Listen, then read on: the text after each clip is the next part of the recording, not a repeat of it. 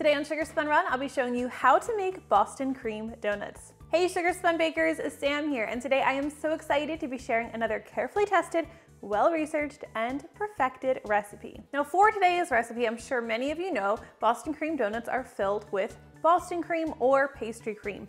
I recently shared a video explaining how to make pastry cream. So if you have not already checked out that video, you're going to want to go ahead and do that and prepare one batch of my pastry cream first. Let that start to chill in the refrigerator, and then you can come back here and we can start making our donuts. Our donuts are going to come together surprisingly easily. In a large bowl, we are going to combine 2 cups of all-purpose flour with 2 1/4 teaspoons of rapid rise or instant yeast.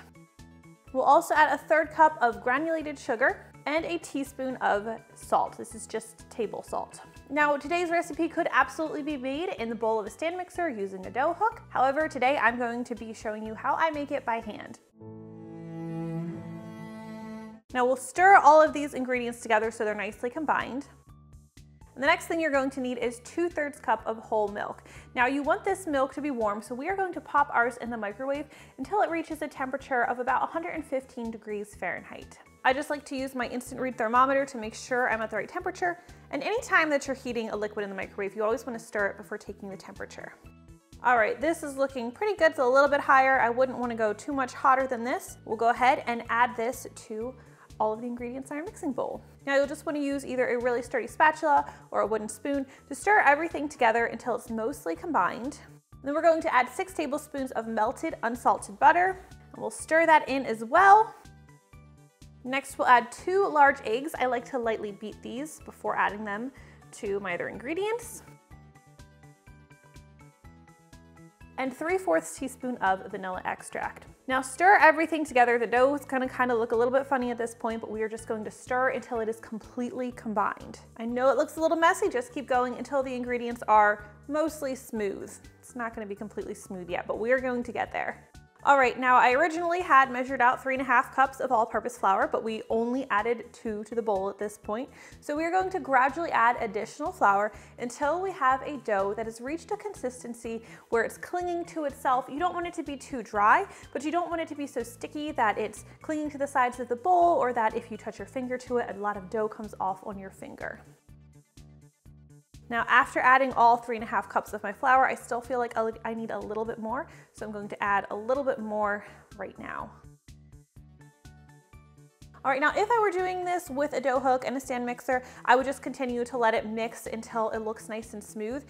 It's going to be quite an arm workout for me to continue to use my spatula to mix everything together. So at this point, I'm going to turn it out into a clean, lightly floured surface. All right, now we are not going to do a lot of kneading here. It's not like when we make bread. We want to keep this dough pretty sticky, so while you can add more flour as needed, you don't want to make the dough dry.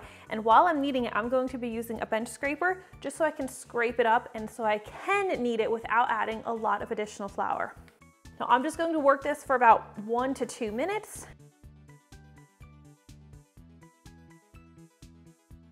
And once it's looking nice and smooth, I want to go ahead and let this rest and rise a little bit. Now I'm just going to transfer it to a clean bowl, and I'm just going to lightly drizzle this with a little bit of oil and just use a paper towel to kind of smooth the bowl so we have a light coating on the whole bowl. And we'll place our donut dough right in there. I also like to just turn the dough, that way the entire ball of dough has a thin coating of oil on it. All right, now cover this tightly, and we're going to let this rise in a warm, draft-free place until it's doubled in size, which typically takes about 30 to 60 minutes. All right, once your dough has risen, we are going to turn this out onto a clean, lightly floured surface. And then you can just use your hands to pat it down, but I like to use a rolling pin, so I have nice, pretty uniform donuts. And I'm just going to lightly roll this just a little bit until I have a mass of dough that's about 3/4 inches thick. All right, now you'll need a donut cutter or a large cookie cutter like I have. This is a 3-inch cookie cutter, and I'm just going to lightly flour it, and we'll cut out our donut holes as close together as we can. Now you want to get as many cuts as possible out of this first roll of dough, so keep them nice and close, because while I will re-roll the dough and group up the scraps to get more donuts, those donuts are not going to look as pretty and they're going to be more difficult to fill. All right, so now I have a parchment paper lined baking sheet, but as I think you can see, I've cut this parchment paper into squares. I like to have each donut on its own individual square. Once I go to fry these, it's going to make it a lot easier for me to transfer them individually than if I put them all just straight on the baking sheet or on the same piece of parchment.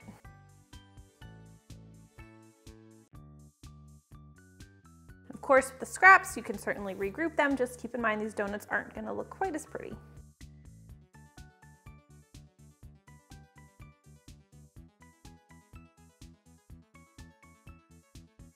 Okay, so once you've cut out all of your donuts, we are just going to cover this baking sheet.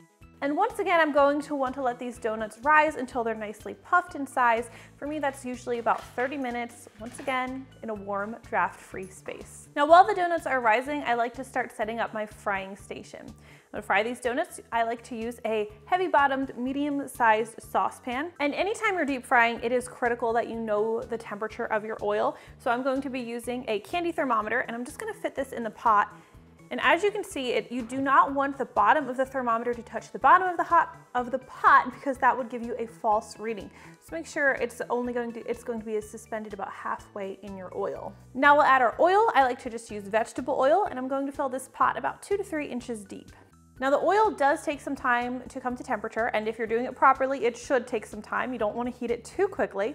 So I'm going to go ahead and set my stovetop heat to about medium, just a notch below medium, and I'm going to let that start warming up. Now, as you can see, I have a nice little setup here. I have a cooling rack, which is where I'm going to place the donuts after I've fried them. And underneath, I've placed a bunch of sheets of paper towels because this is going to catch any oil that spills. It's just gonna make cleanup a lot easier. I also have this spider for lowering the donuts into the oil and removing them from it. And at this point, we also want to make sure we have our 2 other components for Boston cream donuts ready to go. Here I have my pastry cream, which was made in advance and is thoroughly chilled. I'm gonna keep this in the fridge until the donuts are ready to be filled because it's gonna be a little bit still. And we can also make our chocolate glaze for the donuts, which is just a simple ganache. Here I have 3 ounces of chocolate. You can use chocolate chips or you can use chopped chocolate bars. And I'm just going to add a ½ cup of heavy cream to that. And I'm just gonna heat this in the microwave in about 25-second increments, stirring really well in between until I have a nice, completely smooth and glossy glaze. You don't need this just yet, so we'll just set it aside. All right, so it's been about 30 minutes at this point, so let's take a look at our donuts. They're looking pretty good. They kind of look like biscuits. And our oil temperature is right at 350 degrees Fahrenheit. So we can go ahead and start frying our donuts. Now I always start by doing these one at a time. And since I have these little parchment paper slings, I could just drop the donut straight in the oil. I like to just delicately transfer it over to the spider that I'm using and lower it into the oil. We'll fry the donuts on each side until they're a nice golden brown color. Now, oil temperature is everything. If your oil temperature is too hot, you're going to end up with donuts that are overcooked on the outside and that are gooey on the inside and undercooked. If your oil temperature is too cool, you're going to end up with greasy donuts. After you have fried your first donut, the best thing you can really do is let that cool for a couple of minutes and then take a look inside and make sure, just rip that one open, sacrifice it, and make sure it doesn't look undercooked or it's not greasy and really gross inside. After your first donut, always check your oil temperature. You want to make sure it gets back to 350 degrees because after frying that first donut, usually the temperature will drop, or if you have your heat too high, you may notice that the heat just is continuing to rise and you may need to adjust your stovetop heat. Now we'll just continue to fry our donuts until we have cooked all of them.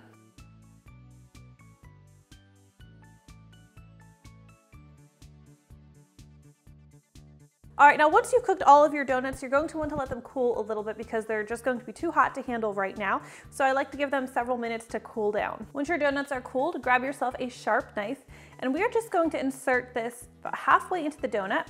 Take it out, and we're gonna make like a little X. And go in once more, about halfway into the donut. All right, now grab your pastry cream, and I'm not sure if I mentioned it, but this is a Wilton 12 tip I like to use, but any small round tip will work. Anything you can pipe the pastry cream through. And we're going to insert this about halfway into the donut, and we're just gonna fill up that donut with our pastry cream. Then after filling the donut, let's grab that beautiful glossy ganache, and we are just going to dip the top of the donut in the ganache and turn it back over and let that ganache set.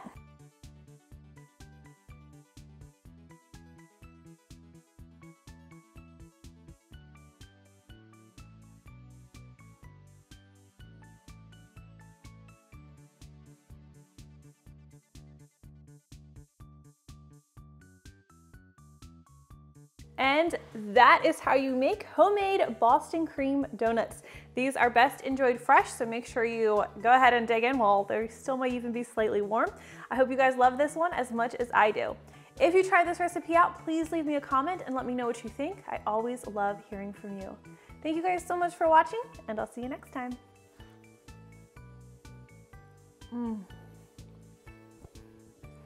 That's good.